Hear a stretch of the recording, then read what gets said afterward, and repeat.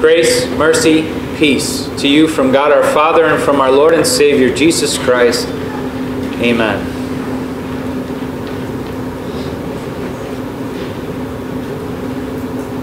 You got to get your head right, said my coach from college when I was on the soccer team. And we were away at a game and it was halftime and we were down 4-0 and we were playing terribly. He yelled at us over and over again, you got to get your head right, you got to get your head right. What is wrong with you guys? I've never seen my coach, one of my professors, and a pastor so angry. His face would get really red when he got angry too. And we're all there just with our heads down thinking, Coach, we're down 4-0, leave us alone. Like, we realize we're not doing good at this point. And you're reminding us of who we should be and how we should be playing is not making me feel much better. But as down as we felt, as broken as we were, he was right, and we knew that. We were playing one of the best teams in the conference, so it was no surprise that we were going to lose, and we had played a game the day before, so we were tired. But he was right that we were playing terribly. And we were much better than how we were playing. We had given up before we even started. And so we listened to our coach's words as he yelled to us again and again, get your head right, get your head right. And we played the rest of that half, and no, we didn't win. We still lost, but we lost 5-0. So we definitely improved our game that second half. But the point was, we finished that game, and we were so thankful to our coach because he reminded us of who we were and the type of mentality that we had grown used to having but had forgotten about in that moment of weakness. And we did much better the rest of the season because we remembered his words, get your head right.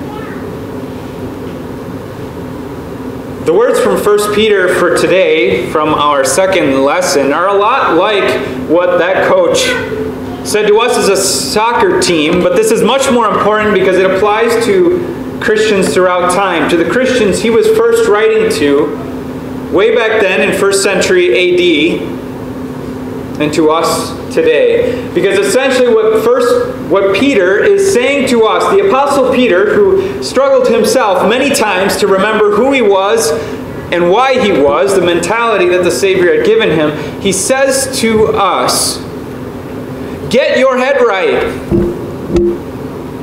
Remember who you are. Have the same mentality as your Savior. Our key thought today is arm yourself with the Savior's mentality. And why is that necessary for Peter to remind Christians long gone and us today to essentially hit us upside the head and tell us again and again, get your head right? Why do we need that? The Christians that Peter was originally talking to had been Gentiles their whole life, not just by the nation that they belonged to. See, Gentiles were all nations that were not Jews. So they were a nation that didn't know about the Old Testament. They didn't know about the God who brought the people out of Egypt, the God of Abraham, Isaac, and Jacob. They knew nothing about that God. They were Gentiles by skin and by heart, which means that they knew nothing about the true God. They only knew what their culture had taught them. And if you've studied anything about Greek mythology, it's not very impressive. Let's just say that. It's not a very evolved vision of who God might be.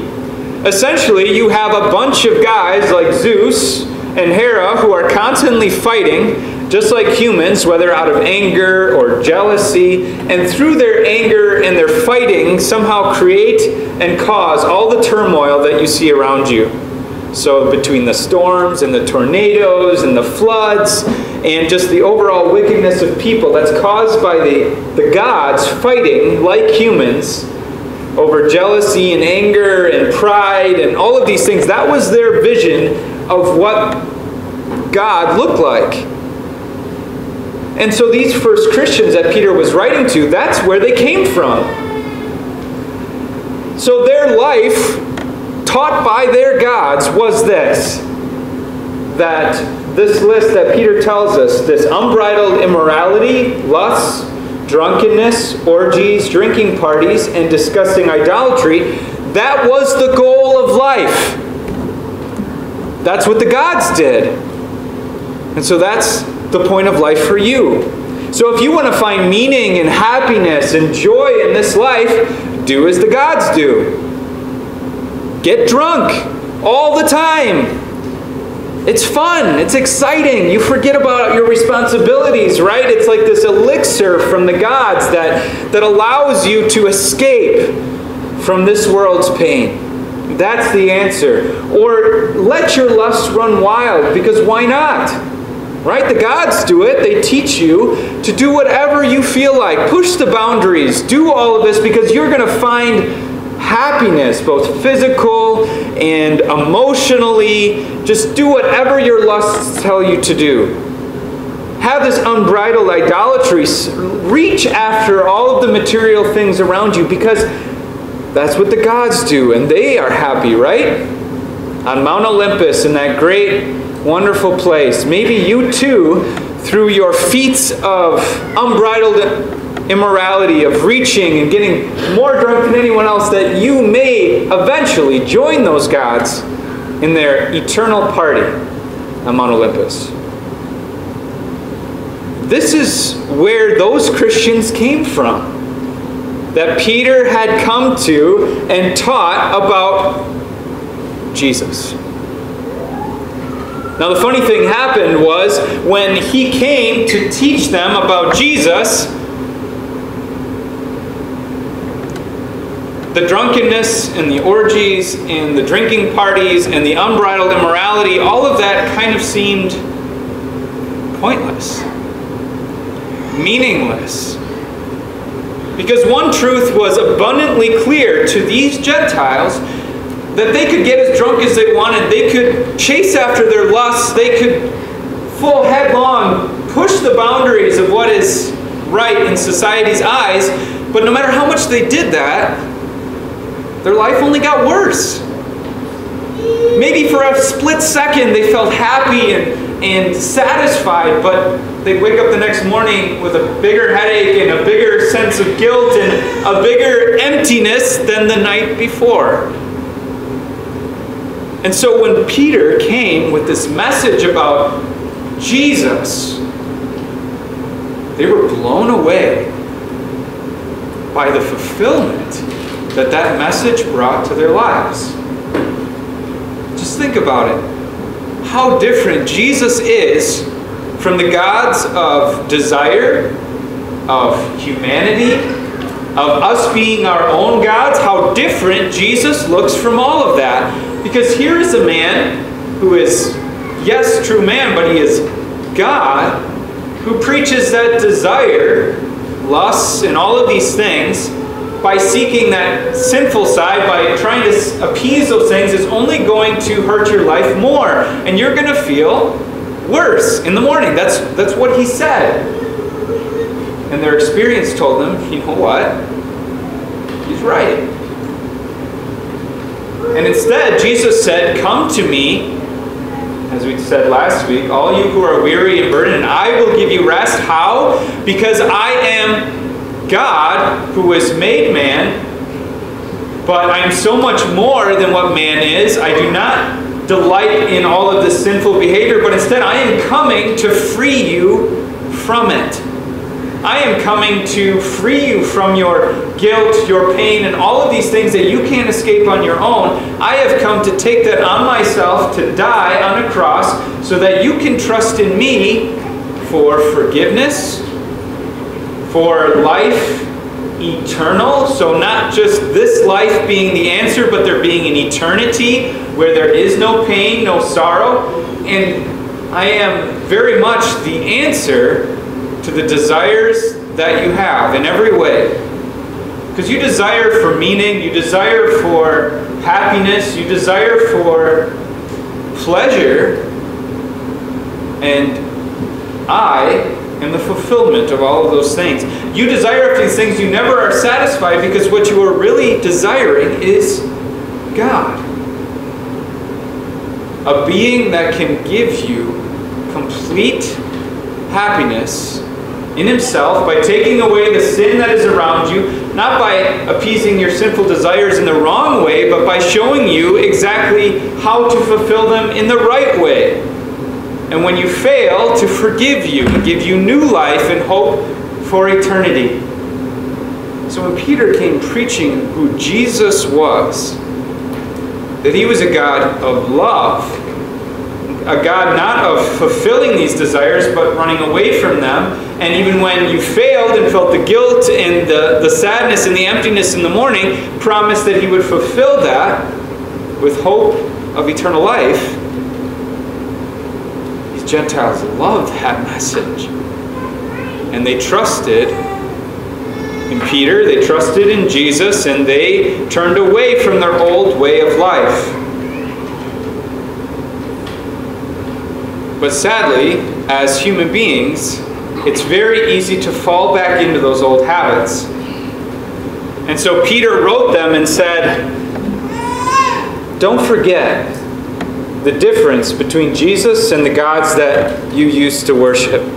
Don't forget the difference that Jesus has made in your life, that he has told you about an eternal life that is coming, that this world is going to end, and yes, all men will be judged. And yet, with the hope of Jesus, you escape all of that. You are entering in this new kingdom, this new life. And so he reminds them, you have already spent enough time in the past doing what the Gentiles want to do, living in this unbridled immorality, this lust, this drunkenness, these orgies, these drinking parties, and this disgusting idolatry. But for this reason, now, change. Move away from this river of filth, and remember, have the same mindset as Christ, who suffered in the flesh, and in this way you will be done with that sin. Peter is reminding them, don't go back to that old way of life. Don't remember the past as these great glory days where you could drink as much as you wanted, do whatever you wanted, and it was so much fun. He says, instead, remember it for what it was.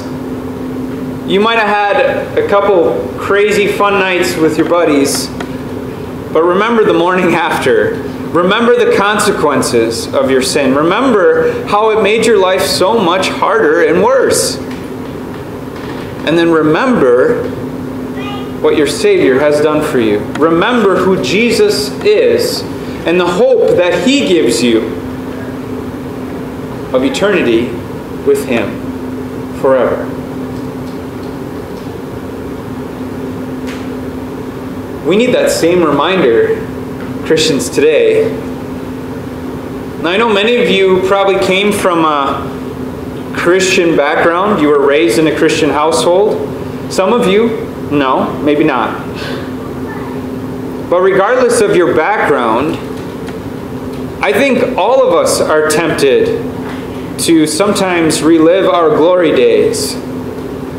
Our fond memories of the past, of whether it is this drunkenness or our lusts before we were married maybe, and you think about all of the potential things that you could have done, the parties that you went to and the thoughts that you had, the drinking parties, the disgusting idolatry, the other things that we put so much higher than God in our lives as priorities. And maybe that's today for you.